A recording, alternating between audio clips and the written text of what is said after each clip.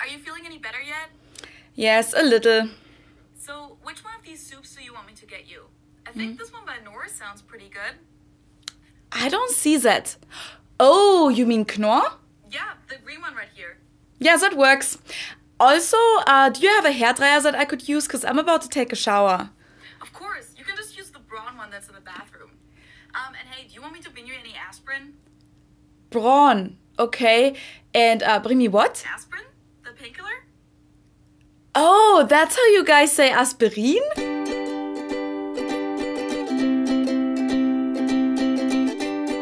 Hello, servus, and welcome back to my YouTube channel. My name is Felicia. I'm originally from Munich, Germany, but I've been living here in Cincinnati, Ohio, on and off since 2016. A while back, I made a video about 15 German brands that most Americans pronounce incorrectly, or let's say at least not the way that they're actually pronounced in German. And when I first came to the US, it was really weird for me to hear some of these German brand names pronounced so differently that I sometimes didn't even understand what people were saying. Kind of like this. Hey, what's up? I just bought some new Adidas shoes. What shoes? Adidas? The brand? Never heard of it. I got them right here. What do you think? Oh, Adidas. Okay, yeah, they're pretty dope.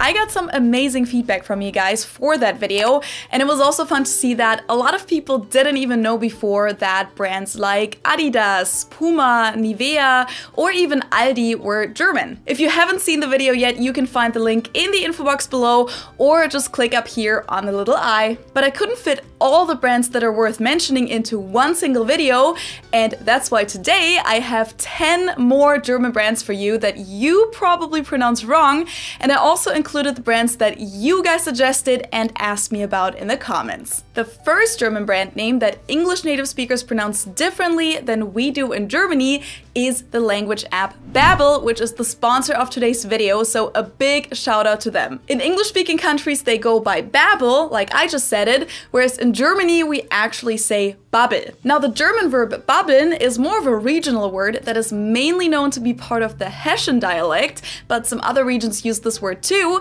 and it means to chatter or to babble. So yes, the English word Babbel actually means the exact same thing as babbeln in German, which is why the name of the language app works perfectly in both languages. I know that you guys are very interested in pronunciation and languages in general, and that's why I'm very glad that Babbel could sponsor this video, because whether you want to learn a language to connect with your heritage, I know many of you guys have German heritage, or to invest in your professional growth, or maybe just for future travel plans and self-improvement, Babbel is the best language app to do this with. They use language that is actually used in real-life situations and conversations, which is great because traditional textbooks oftentimes teach a rather formal and kind of outdated version of the language. That's what it was like with my French and English books in school growing up. And on Babbel, you can choose from all of these different lessons, like topic-related ones about where you're from, for example.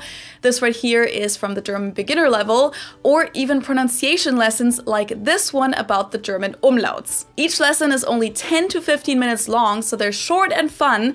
And studies have shown that 15 Babbel lessons equal 1 semester of college Spanish. Now, besides the lessons, you also get access to things like podcasts and games, so it's really a full learning ecosystem with tons of variety depending on how you learn best. And on top of that, you can even book live classes with real certified teachers. Now, Babbel has this amazing offer for you guys. All you have to do is click on the link in the info box below, and when you sign up for 6 months, you'll get 6 months for free. And with that, let's dive into my list of 10 German brand names that most people pronounce wrong, and let's find out if you're one of them.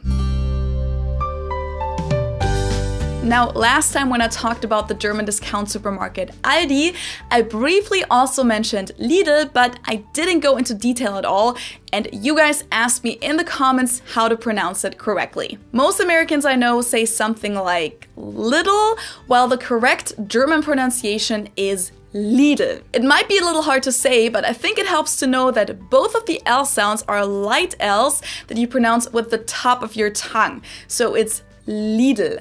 Lidl instead of Lidl. In Germany, they've been around for decades, but in the US, they only opened their first location in 2017, so many of you guys have probably never even seen a Lidl store here. We don't have one here in the Cincinnati area either, but fortunately we have 2 Aldi locations, and I actually do most of my grocery shopping there because the prices are significantly lower than at your normal American grocery store, and I just love the concept of being in and out of there within 20 minutes or less. Aldi actually has over 2,000 stores in the US, while Lidl only has around 100 currently. To give you guys a little background information, Lidl is the main competitor of Aldi, and they basically copied the concept of Aldi, which had been around for about 10 years when Lidl first opened up in 1973.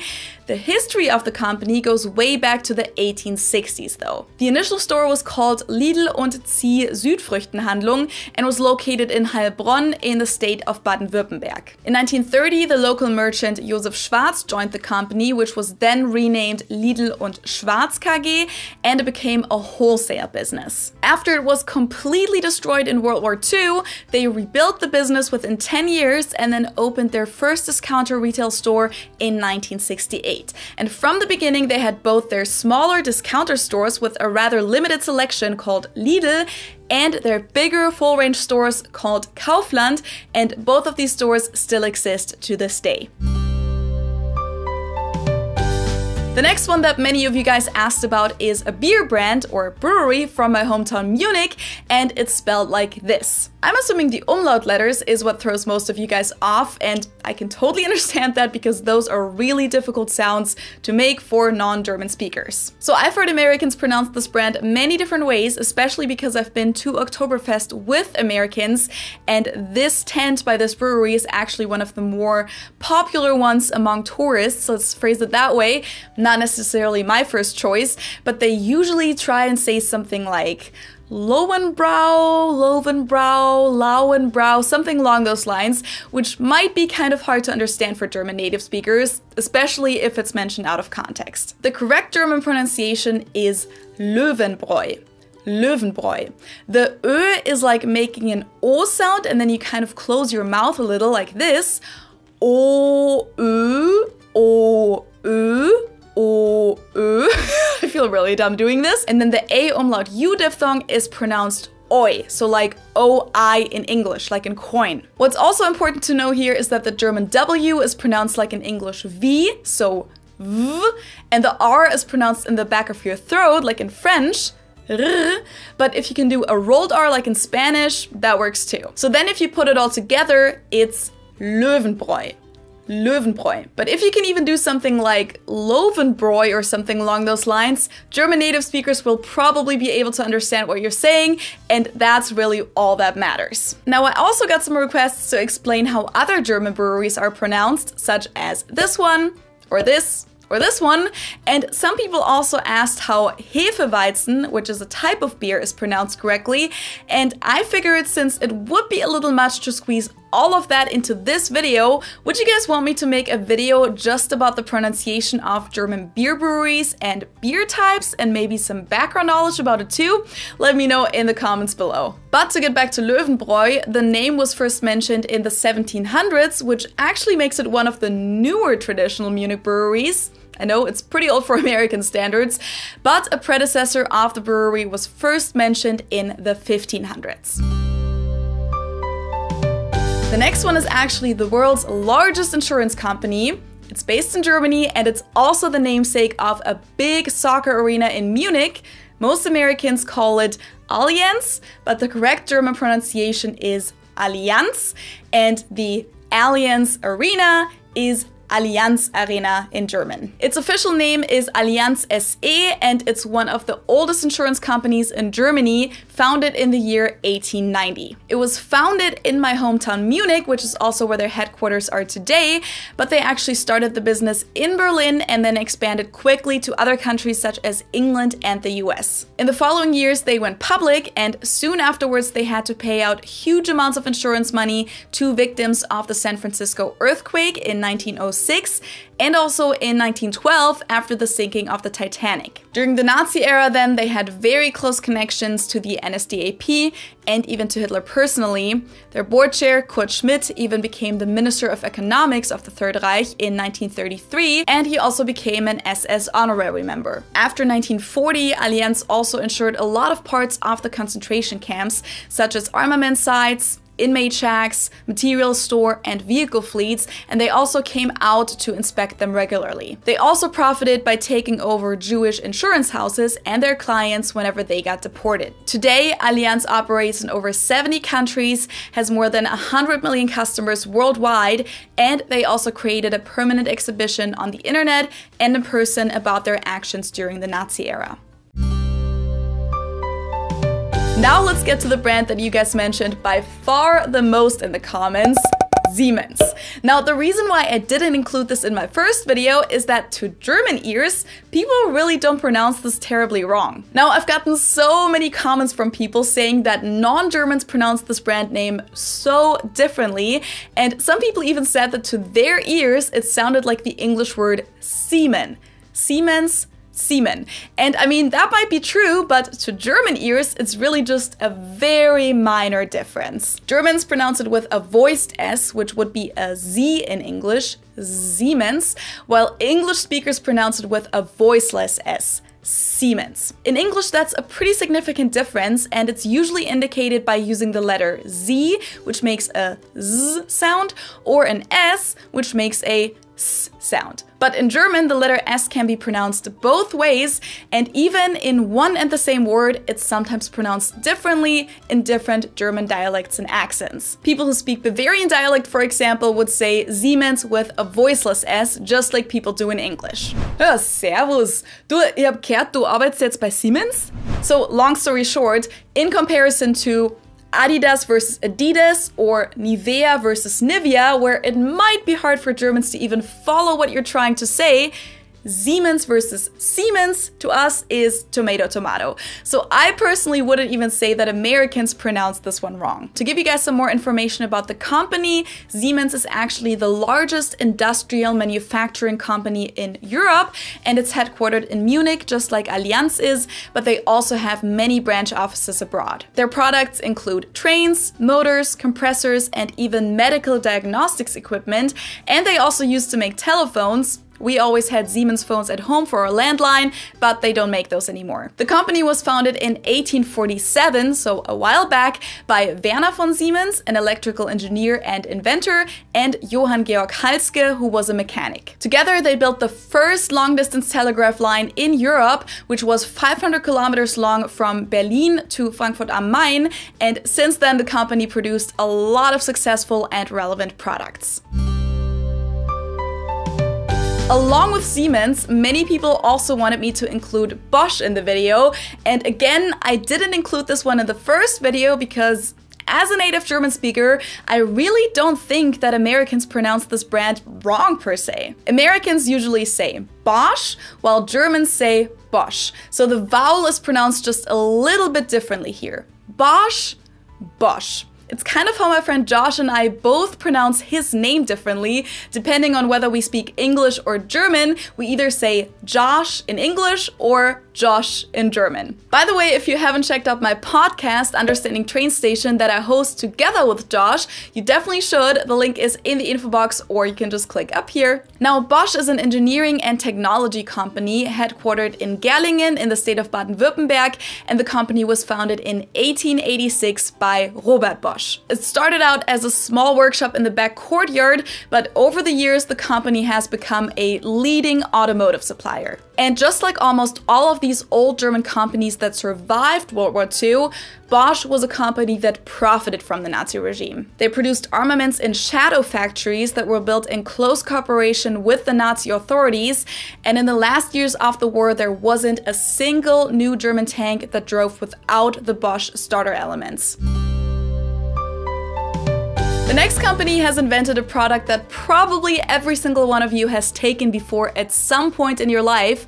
It's the pharmaceutical company Bayer, and the product I'm talking about is the painkiller Aspirin. Now that was the English pronunciation, but the correct German pronunciation would actually be Bayer, Bayer, and the medicine is called Aspirin in German. Aspirin. Bayer is one of the largest pharmaceutical companies in the world, and they're headquartered in Leverkusen. Their name is also part of the soccer club Bayer Leverkusen, which is actually a subsidiary of Bayer, so they own it. The company was founded in 1863, and they actually invented aspirin, which is their best known product to this day. Besides that, they also created the first widely used antibiotic, Prontosil, and they also trademarked the name heroin in 1898 and marketed it as a cough suppressant and non-addictive substitute for morphine until 1910. Obviously, that's not what heroin is known as today, and even though Bayer scientists were not the first ones to make heroin, the company did lead the way in commercializing it.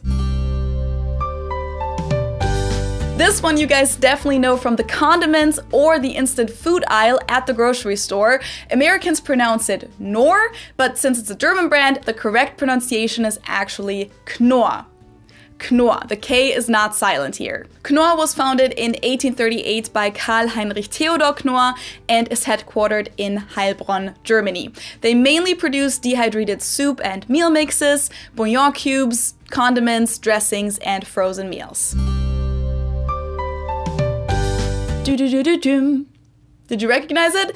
That was supposed to be the jingle of the German telecommunications company Telekom, or as Americans would say, Telekom. By revenue, they're the largest telecommunications provider in Europe, and they also operate here in the US with one of their subsidiaries, T-Mobile, or as Americans would say, T-Mobile. So let's get this straight. It's a German company, yet they chose an English name for the subsidiary, but even though it's English, it's pronounced differently in Germany and the US.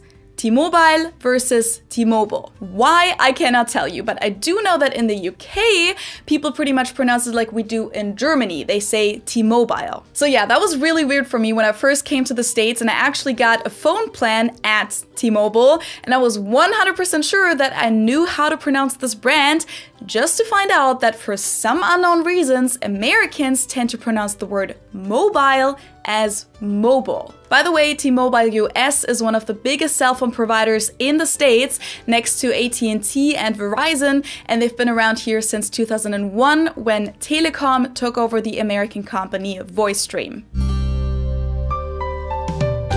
Speaking of T-Mobile, I had to include Playmobil, which is a German line of toys produced by the Brandstätter Group in Zirndorf, Germany. Playmobil was first introduced to the German market in 1974, and they quickly exported and licensed their products internationally. They're a major competitor to Lego toys, Lego in German by the way, which are originally from Denmark. Now, just like T-Mobile, they picked an English name for this, Playmobil, but unlike how they did it with T-Mobile, they kept the German pronunciation of it for the American market too. In the US commercials, they call it Playmobil as well, even though in everyday life I've also heard Americans pronounce it as Playmobil, which sounds very different and somewhat wrong. If you've ever bought a hairdryer or an electric razor in the US, or in any other country really, you've probably come across the brand Braun, which is a German consumer products company founded in 1921 and based in Kronberg im Taunus. They're particularly well known for their industrial product design from the mid-20th century, which included electric razors and record players. Now, I honestly always thought that Americans pronounced this one pretty much like we do in Germany, Braun or brown with an American accent, which would have made sense because braun is the German word for the color brown. But when I did some research for this video, it turned out that Americans and British people too actually pronounced this brand Braun or Braun, something along those lines, which sounds really weird to my ears. Fun fact, Braun was actually bought by the American Gillette company, which was then bought by Procter & Gamble in 2005. So today, Braun actually belongs to Procter & Gamble, which is located in Cincinnati, Ohio, which is where I am right now. So we've kind of come full circle here. Please let me know in the comments below what other German brands people usually mispronounce for the next part of the series, or which German brand names you just generally want to know how to pronounce. Thank you guys so much for watching. I hope you enjoyed this video. If you did, make sure to give it a thumbs up, and also don't forget to subscribe to my channel for free. And make sure to also check out my podcast, Understanding Train Station. You can either watch it here on YouTube or you can listen to it on your favorite audio streaming platform. And of course, if you want to, you can support me on Patreon or buymeacoffee.com. And you can find me on Instagram, Facebook, and TikTok. Stay safe and healthy, everyone, and I hope I'll see you next time. Tschüss!